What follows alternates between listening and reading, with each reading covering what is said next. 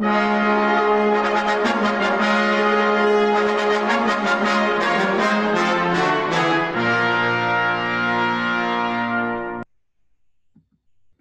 everyone to DCYOPresents, our weekly in-depth interview with DC Youth Orchestra Program artists about what inspires them.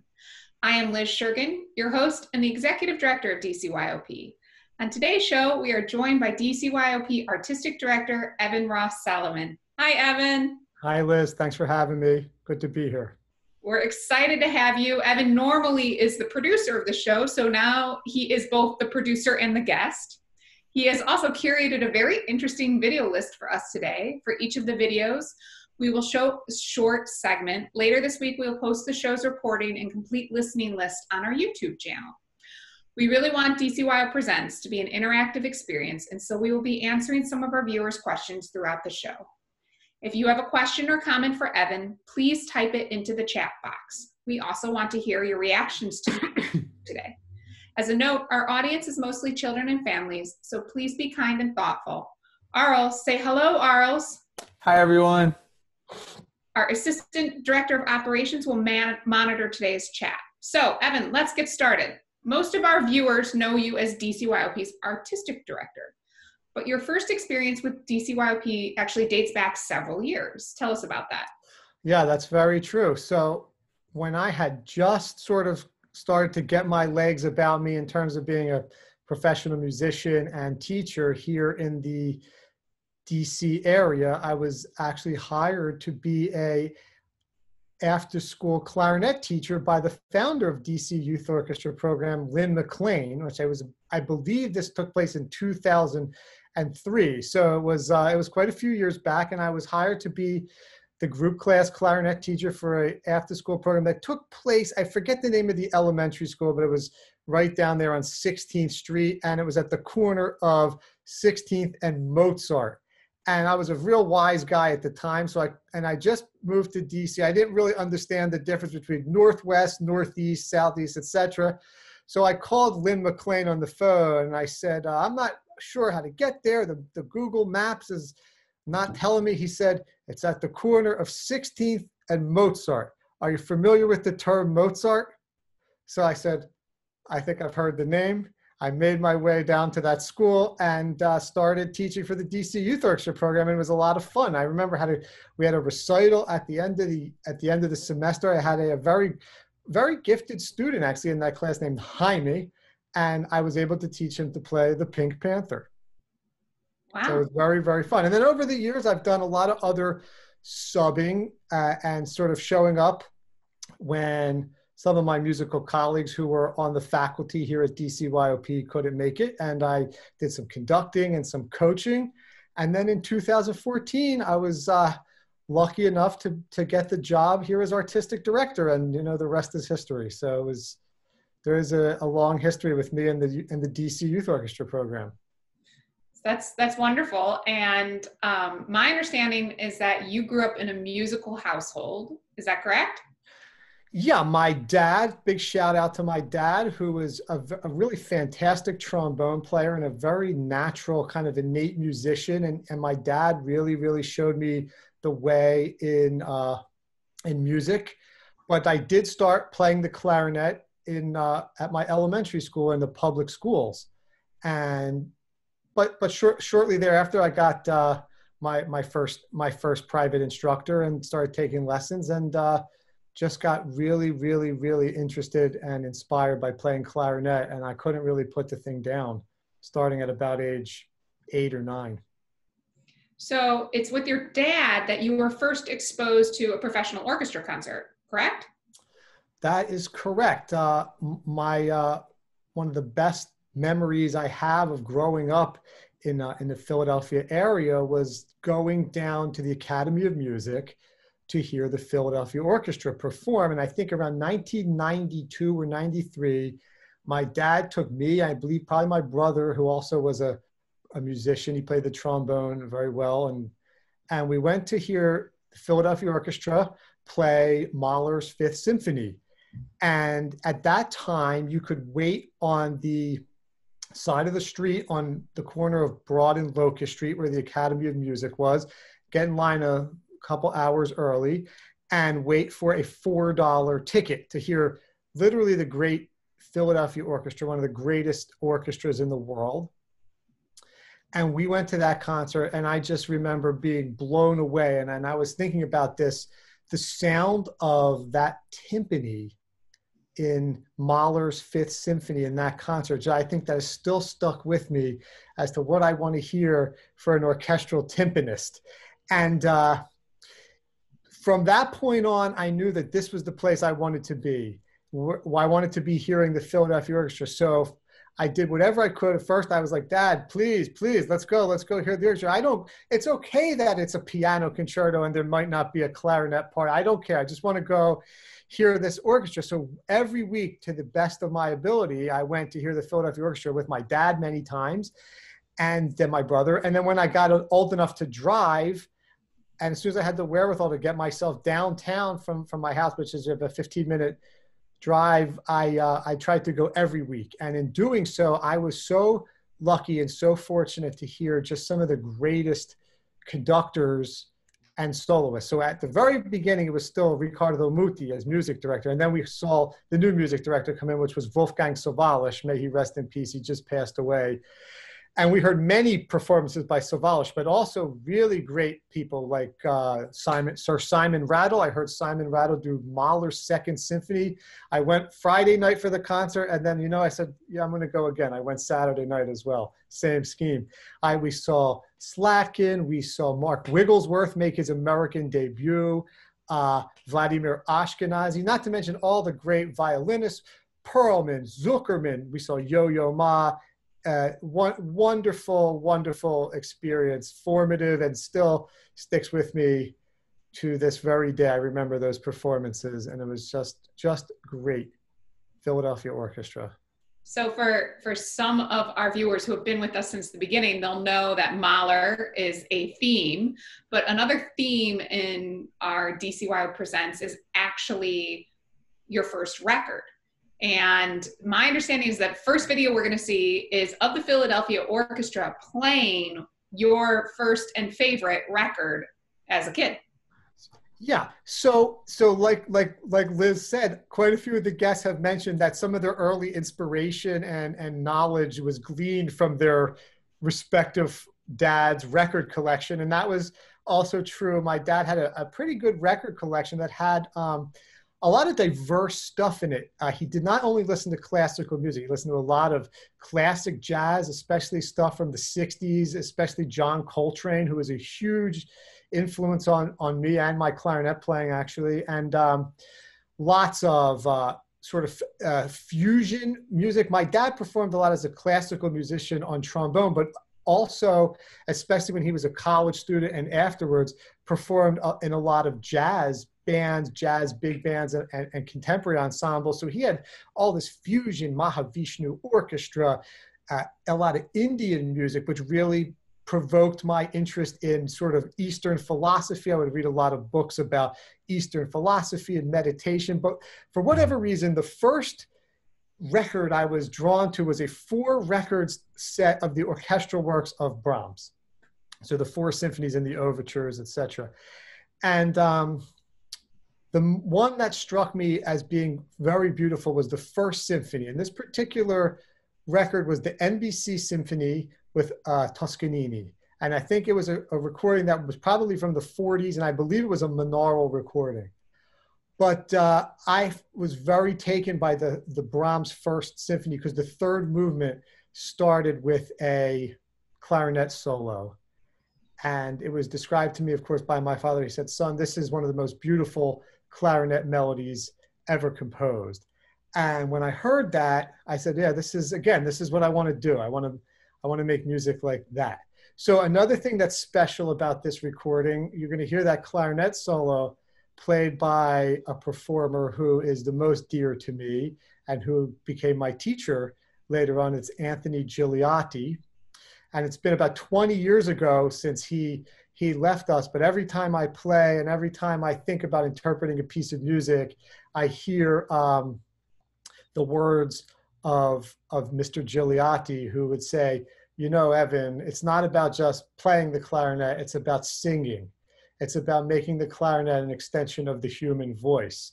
And I think you will hear some of that quality in his playing, especially in this performance. So this is the Philadelphia Orchestra from 1993 with Riccardo Muti. And I was reading the comments in this video, and it turns out that on this concert, Yo-Yo Ma was the soloist, and he sits in the orchestra and plays the Brahms with the orchestra. So should we check it out? Yeah, so spot Yo-Yo Ma. Look for Evan's teacher and for Yo-Yo Ma.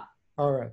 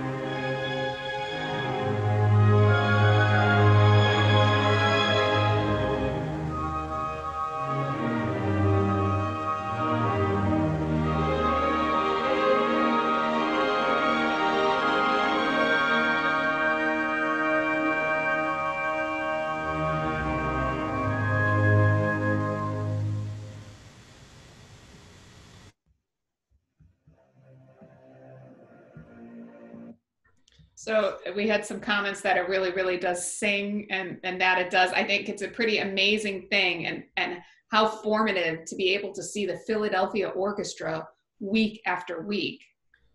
Yeah, and this era of Philadelphia Orchestra was sort of the end of the era of what really had been developing for decades, the quote unquote Philadelphia sound that started with Stokowski actually back in the 1915 or 19 or something a long time ago, and then evolved into Eugene Ormandy and then to Riccardo Muti. And during the Riccardo Muti period, a lot of those old principal players, including Mr. Gigliotti and some of the other folks, sort of retired, and a new group of just amazing musicians became the principals of the Philadelphia Orchestra. And now we're actually in a phase where those guys are leaving, and some new incredible people were there. But to be able to hear those guys change their roles. Here's another quick story. My dad studied with the guy who was principal trombone of Philadelphia Orchestra. His name was Glenn Dotson, and just like an institution unto himself. He had a swimming pool with a trombone tiled in the bottom of it. And anyway, so we would hear him, and then the new guy came in, Nitzan Haroz, and when we heard that, we were, oh, wow. The level of the playing in that orchestra was just so inspiring and so high. What a great, great group. So the Philadelphia Orchestra was not the only orchestra that was a big presence in your life. In fact, you were a member of youth orchestra. Am I correct in that? Absolutely. In many, many ways, being a part of the Philadelphia Youth Orchestra was also incredibly formative for a number of reasons. So the Philadelphia Youth Orchestra at that time, now right now, it's a lot more similar actually to DC Youth Orchestra than it was back then. I think now they have 7 orchestras, and they're really doing a great job of getting a lot of students in there who want to learn, and I'll give them a big shout out to Louis Scaglione for making that happen. But at the time when I was auditioning, around this time, I started in 1993 to audition. It took me 6 auditions to get into the Philadelphia Youth Orchestra. So you had a spring and a fall audition. I had to go through 3 years of that before they finally accepted me into the orchestra with a caveat. And they said, well, nice job, but we have a lot of other clarinet players. They're much better than you, much more experienced than you. So if you want to join, you have to also play the bass clarinet part.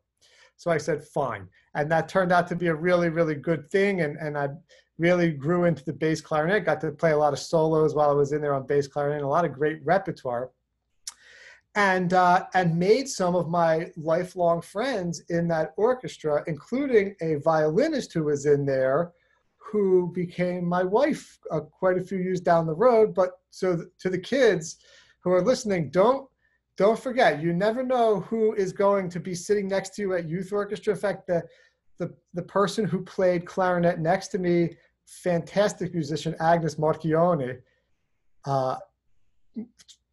Fortune would have it that I sat next to her again when I played in a professional orchestra in Delaware Symphony. And the funniest thing was, we played one of the same pieces we played in Philadelphia Youth Orchestra. So the network that you make in youth orchestra are people that could be helpful and be your colleagues for many, many decades. So yeah, Philadelphia Youth Orchestra was an amazing experience. And with some of the students in Philadelphia Orchestra now are really principals of major, major symphonies. So it's just fantastic. So Evan, you actually have a video of the Philadelphia Youth Orchestra and several other youth orchestras that you're going to share with us today that has both you and Sarah in it. Yeah. And it's from a pretty unique experience. In fact, your first time out of the country. So tell us about that.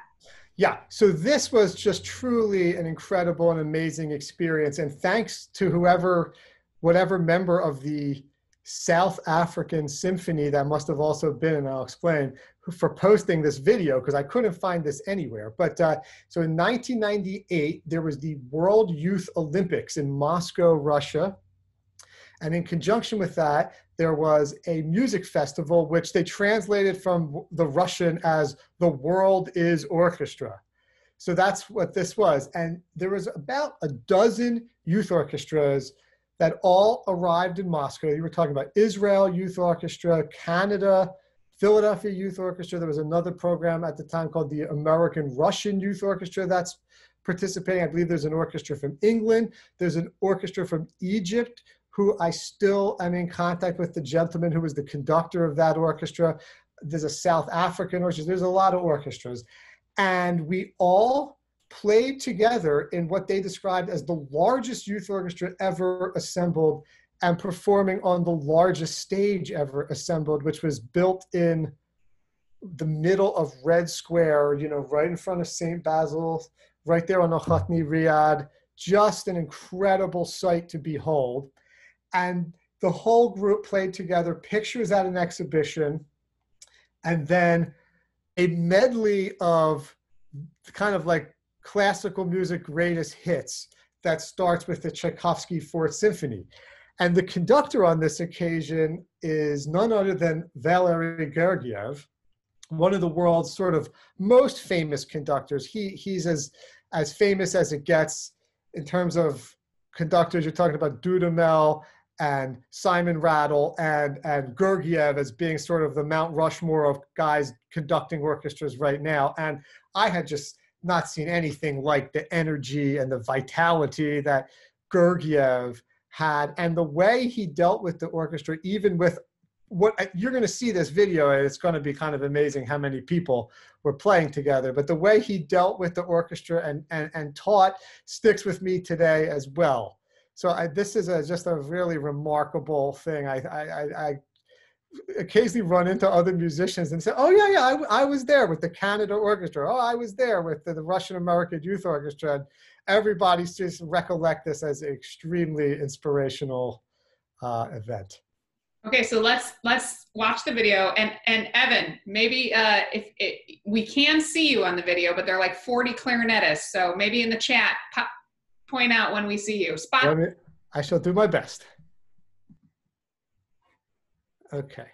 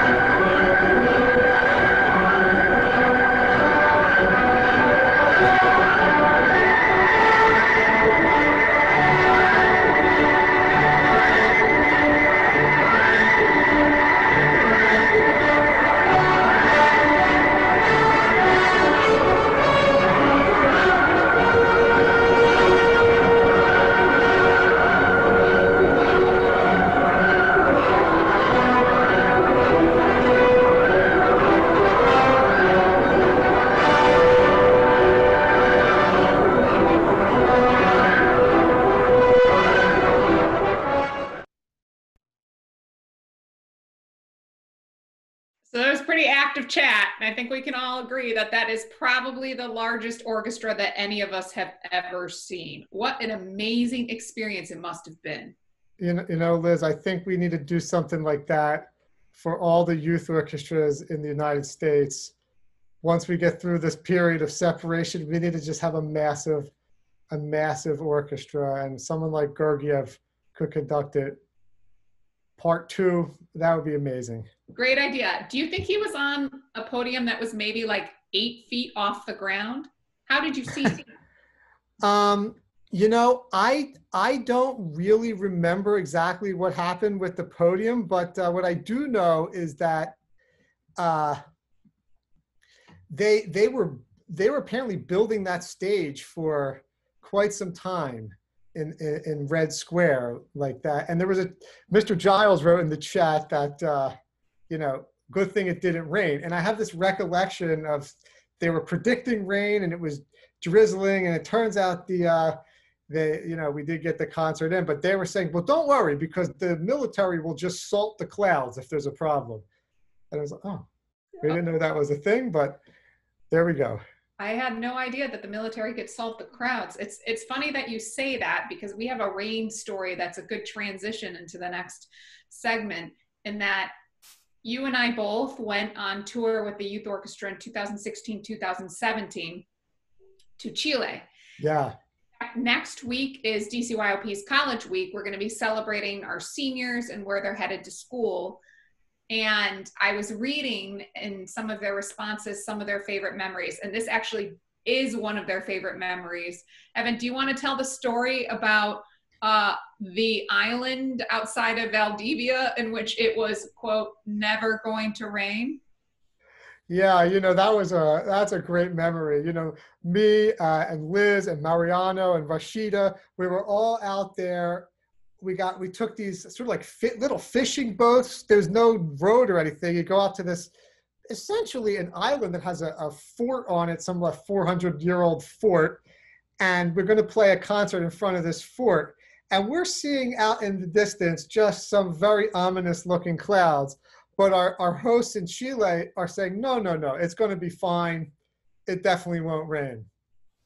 Now, that was not the case. So we start doing the concert, and Maestro Valdez gives the downbeat. He says, let's go. Concert time is now. We played a couple of the pieces, and then the heavens just opened up, and all the students ran into the one closed building on the island to get some shelter. Meanwhile, the adults, we took the brunt of it outside, but those are the memories that stick with you. So that was a tremendous trip down to Chile. And that's just like the experience I had going in Russia. I hope that a lot of our students had a similar type of feeling of inspiration from that type of trip. Yeah. Well, so in spirit of College Week, what happened after you graduated high school? What happened next in your musical life? Yeah, so I was in the Philadelphia Youth Orchestra, and I also went to a very nice high school, Ben Salem High School, which had a really nice music program. So if you're listening out there, Douglas Fitzgerald, thank you very much. Great band teacher, taught me so much stuff. In high school, I was practicing clarinet like crazy, but also composing music and also doing some conducting. I would, conduct the school string orchestra, conduct the school band.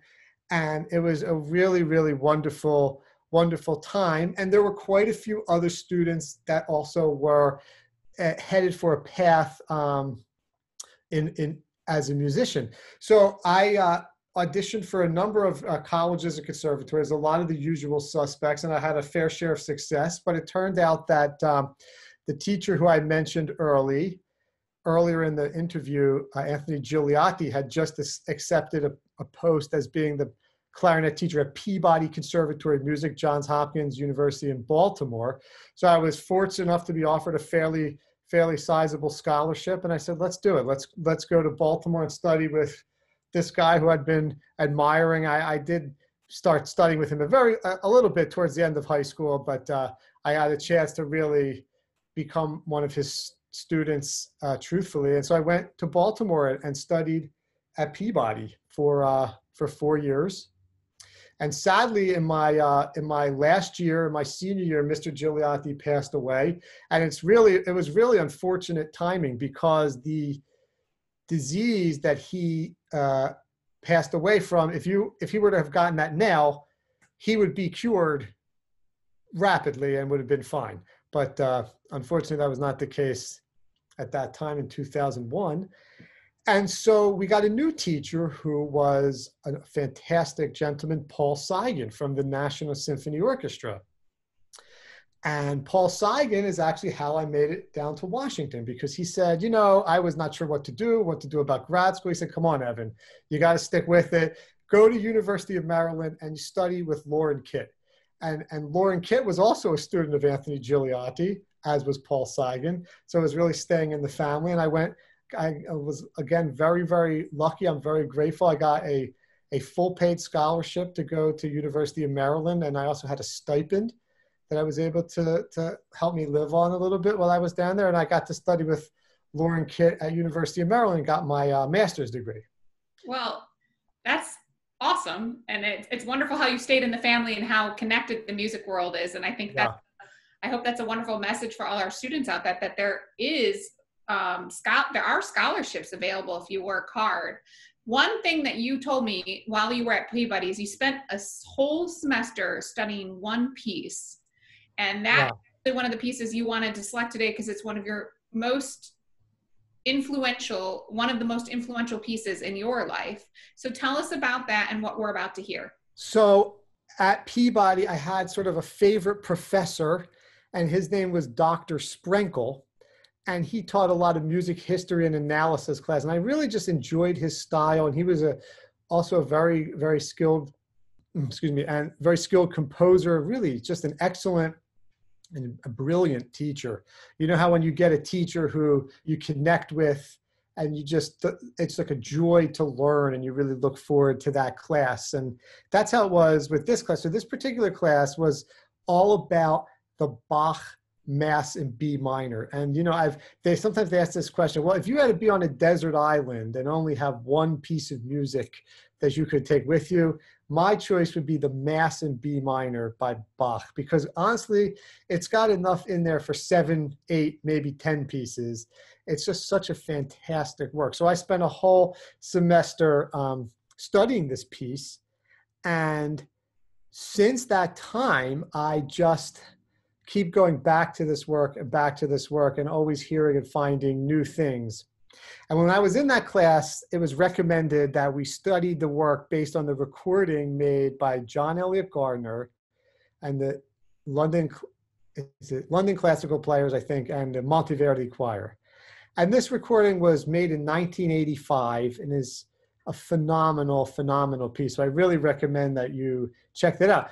The only thing that you should possibly substitute that for is John Eliot Gardner's recording of 2015 of the same piece. 30 years later, he did it again. And it's great to compare and contrast those two interpretations. So I wanted to share with you a live performance by this group with John Eliot Gardner conducting of the culminating movement of the Mass. The words are Dona nobis pacem, grant us peace. And this piece of music, so I can give you a little tidbit from Dr. Sprinkle's analysis class of this work. This is an 8-voiced fugue. So all the voices essentially play the same material, but they enter sort of in a staggered way, and you'll hear it. 6 of the voices of the fugue are played by the chorus, or sung by the chorus rather. And then the last 2 voices, voices 7, 8, come in a very heroic and just glorious fashion with trumpet. And I know there's some trumpet players listening out there. So you'll see these trumpets, and this is a recording or performance using period instruments. So they're similar to the type of trumpet that would have been used at Bach's era.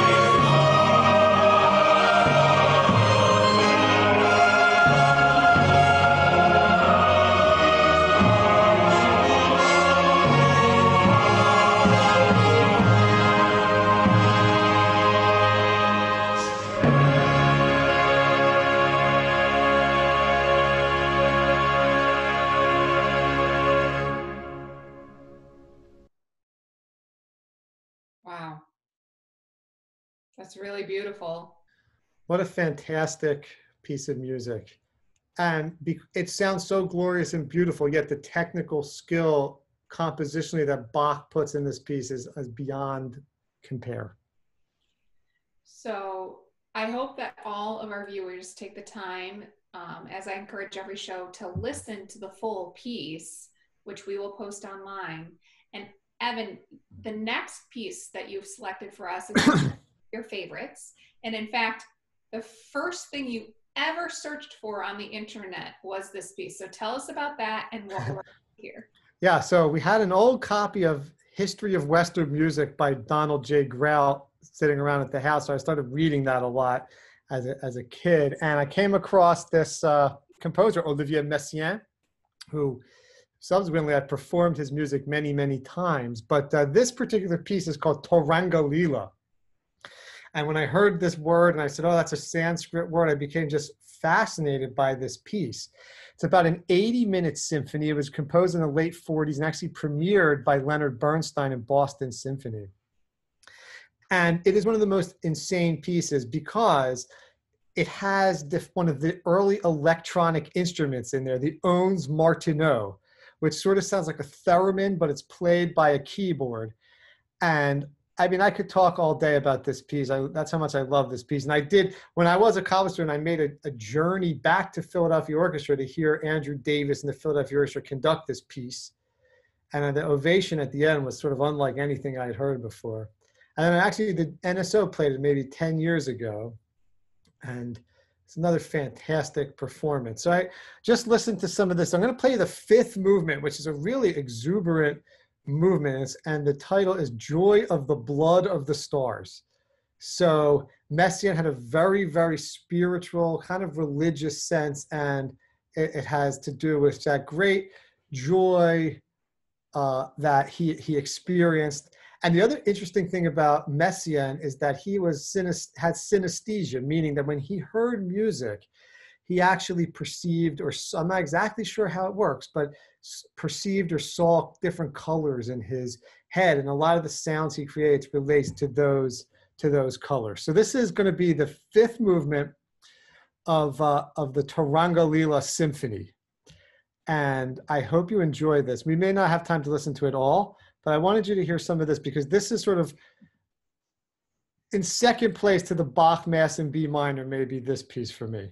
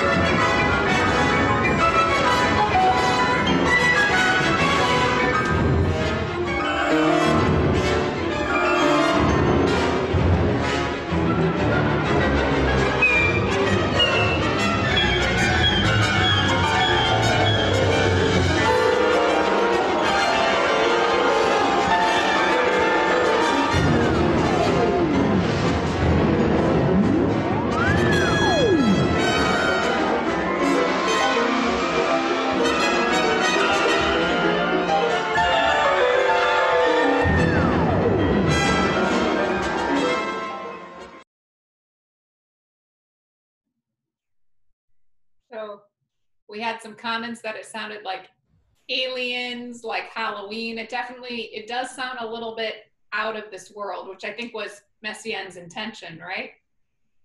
Well, the ONS, that instrument that sounds like the theremin, certainly contributes to that. And but can you imagine what it's like to be able to hear music like this in your head and conceive of this and then write it down?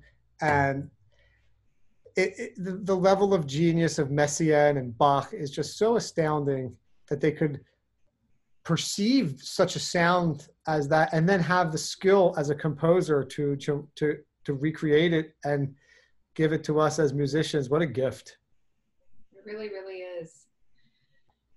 So after you graduated Maryland with your master's degree, you set off in your career of a musician of many talents.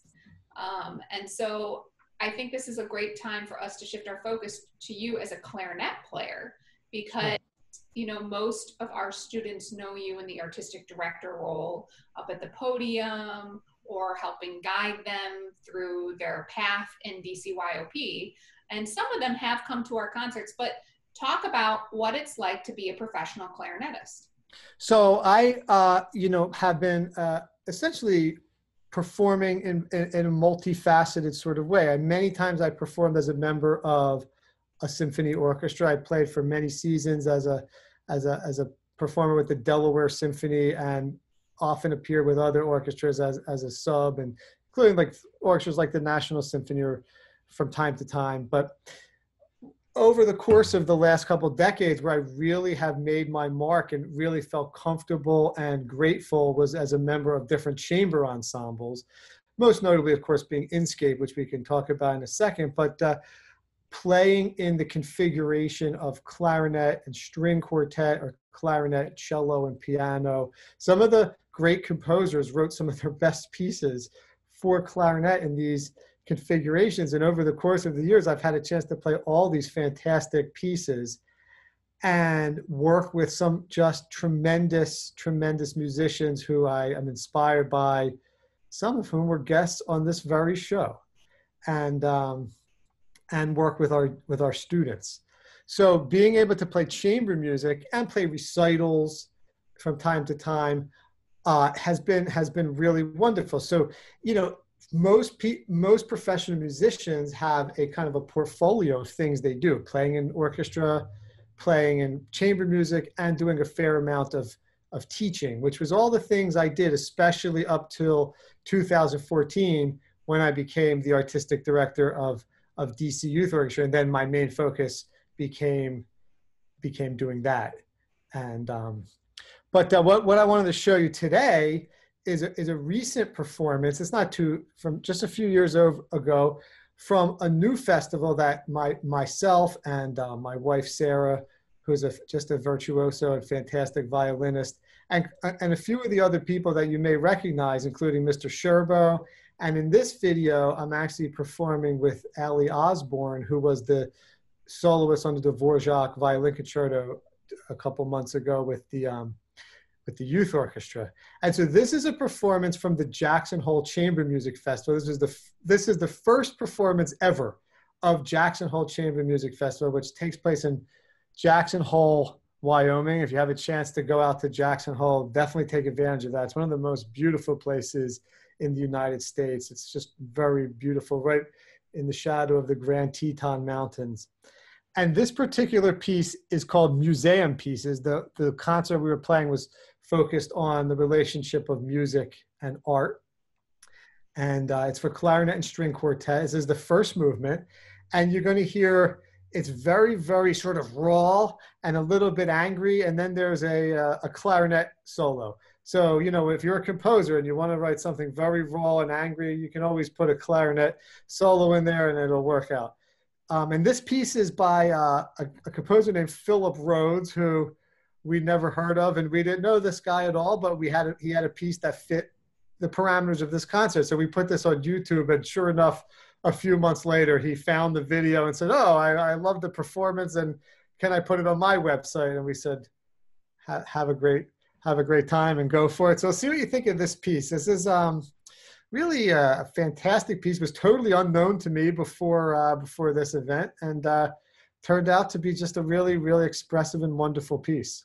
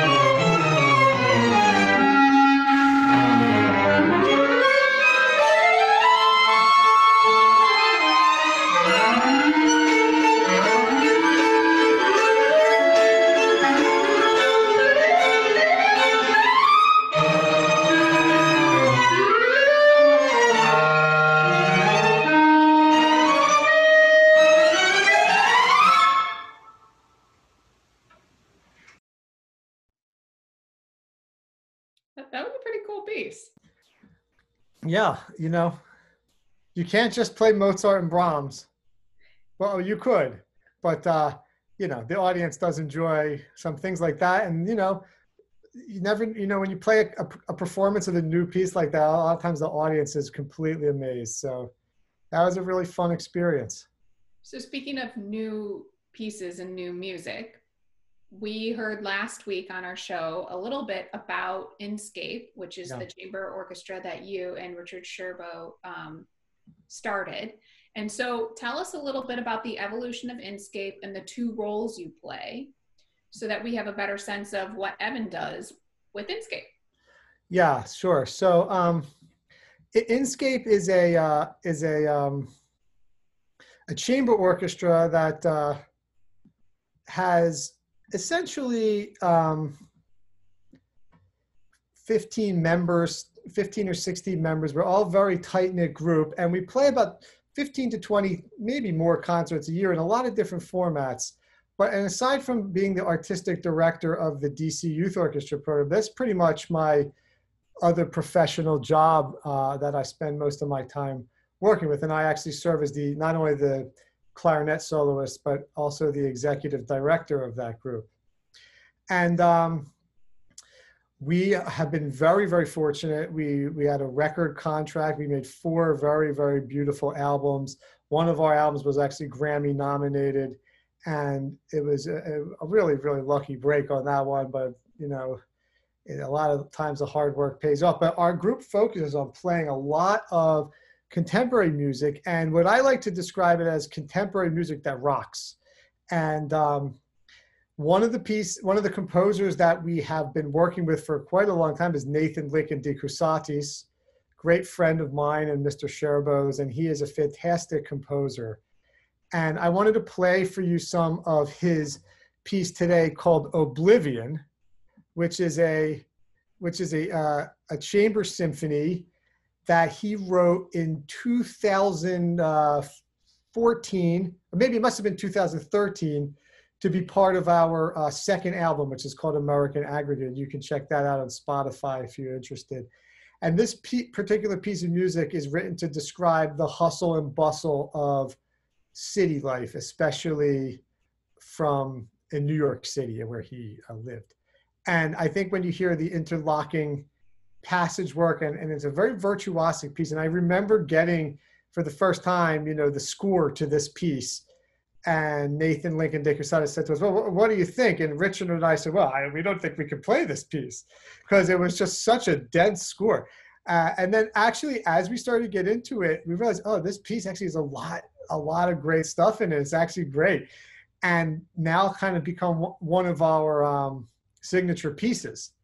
And so this performance actually if you were watching last week, I hope you had tuned in to see the Black Band by Dan Visconti. This is another performance from that concert. So Inscape was in good form that day. And on this recording, you're going to see some of the same familiar faces. You just have Derek Powell's principal violin, Sarah D'Angelo is second violin, and Aaron Ludwig, our coach, is the cello, and Chandra Cervantes is the horn player.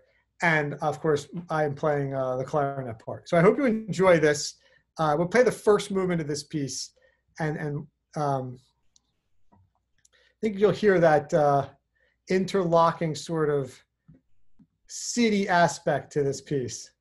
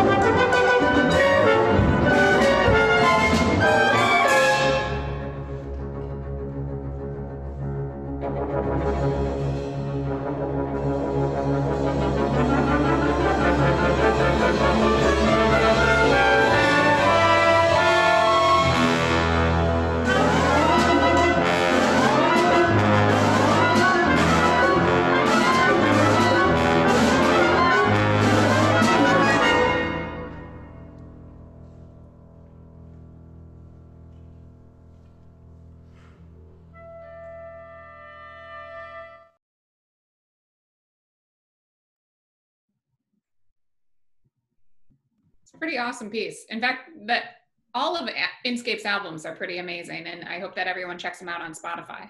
Yeah, we used to say you can buy these compact discs at our next concert, but we don't even sell compact discs, or we don't even have them anymore. So yeah, they're all available for free on YouTube or Spotify. Just check out Inscape Chamber. And I can also tell you we have a great performance of Philip Glass, The Fall of the House of Usher, which actually Liz was on the performance of that piece we did in Washington. It's actually one of the best performances in Washington I could remember. It was described in the Washington Post as a bunch of goth kids dancing in a warehouse. And we performed the fall. So we subsequently recorded that piece as well, which you can also hear on Spotify. So if you're interested, definitely check it out. And if you like new music, why not check it out? Because we love sharing it. So you've prepared something to play for us today. Before we get to that, I do want to ask you a question, which I ask, as you know, all of our guests, which, you know, we're in a very challenging period of time right now, one where there's not a lot of clarity on what's going to happen tomorrow or next week. So how can our viewers use music to help them get them through this difficult period? Yeah. Well, I think that the most powerful part about music is its power to allow the human spirit to really shine and to really come forward. And that goes for playing music, but also for listening to music. And if you take the time each day to listen to some music, and I could definitely suggest Bach and start with the Mass in B minor if you want. But listening to music and taking some time to reflect upon it. And remember that in this time, there was a lot of, there's a lot of very sad and bad things that we keep seeing time and time again. You turn on the news and it's just terrible. But the one thing that you do have a little bit more of now potentially is some time. So take the time to just sit there and do nothing else and listen to music and let the power of the music just overwhelm you in a way. And so if you listen to the music and you feel a great sense of joy, dance around. And if you feel a great sense of sadness, go ahead and cry. And then let the music just envelop you. And I always feel like when I listen to great music, it's like a warm blanket. It's very comfortable and it feels really wonderful. And I also think that if you have the chance to just sit quietly and reflect a little bit each day, I know that we don't know the answer. We don't know when it's going to end, but minimally what we can do now is just take a time to feel uplifted by music. And that can be done by listening and by practicing. Now, for me, practicing has been a really, really great thing during this period, because when you're in the hustle bustle of doing DC Youth Orchestra Program full-time, doing Inscape full-time, also being a dad, and all the other responsibilities that come in life, you have a little extra time now, and I have been fortunate enough to be able to spend it practicing. And to my students, who I will see again soon, I encourage you to practice a lot. So, thank you for that. And what have you practiced to play for us today? So I've been preparing some music by Bach on my bass clarinet here. And I will ask for forgiveness ahead of time for two things. One, from the cello purists, I'm going to play this in clarinet key, so it's going to be one step lower than a cello would play it. And we don't know what the sound quality on Zoom is. It is what it is. I just want to share this with you, and I hope you enjoy it. So this is the Sarabande from Bach Cello Suite number 1 on bass clarinet.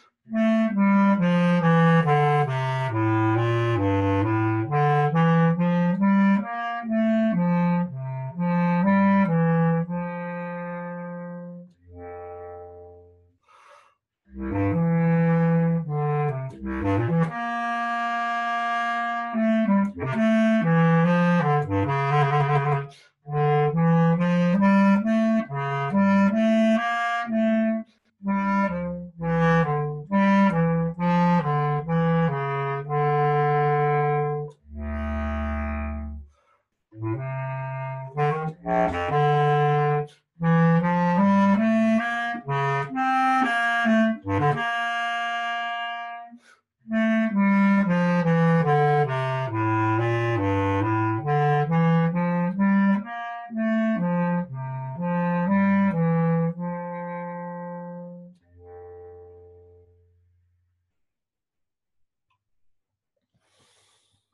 you, Evan. That was beautiful. Well, I hope everybody enjoyed that. Bach is somebody that you can always play for the rest of your life and find something new every time. Well, Evan, thank you for sharing that today. Thank you for sharing your story today. It was a pleasure to speak with you. If our listeners want to stay in touch, how can they do that? Well, most of our DCYOP family knows where to find me, at evan@dcyop.org. And if you're interested in Inscape, it's inscape.org, simple as that. And I'm a pretty easy guy to get in contact with. So, and you know what? I enjoy communicating with our students really, really very much. So don't be shy. And of course, when I see you again, that will be the best way to get in contact with me. So in the coming days, we will post the recording online as well as Evan's complete listening list. We want to know what you thought of today's show. So please take a short survey, post it in the chat, and some more things to look forward to. If you would like more of Evan, join him tomorrow at 3 p.m. for his next course on listening to music. Evan, do you want to tell us about the theme this week? Sure. We'll be listening to some pieces that were inspired by American jazz and what the real meaning of American jazz is in terms of its use in classical music. So we have a lot of great music to listen to. And I know some of the folks on today join me. So join me tomorrow at 3. Looking forward to it. And next week on DCYOPresents, we'll have a special episode. We'll be joined by our founder, Maestro Lynn McLean. As part of this episode, we will be screening, it's a rare screening of the documentary from 1978, Growing Up with Music. And so I hope you will join us. If you would like, we are asking for questions to be submitted in advance, or if you have a story you want to share, particularly a tour story, we have a jot form that you can submit your questions and your tour stories. That's going to go up on our website later today. So we encourage everyone to tune in tomorrow and next week. And from all of us here at DCYOP, we wish you a safe and musical week, and we are thinking of you as always.